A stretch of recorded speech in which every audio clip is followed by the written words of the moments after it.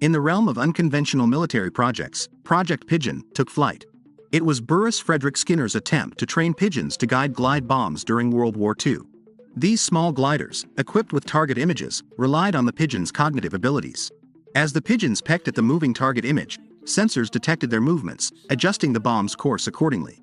Though seen as eccentric, the project received funding.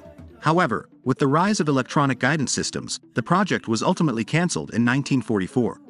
Project Pigeon resurfaced in 1948 as Project Orkan, but met the same fate in 1953 when electronic systems proved their reliability.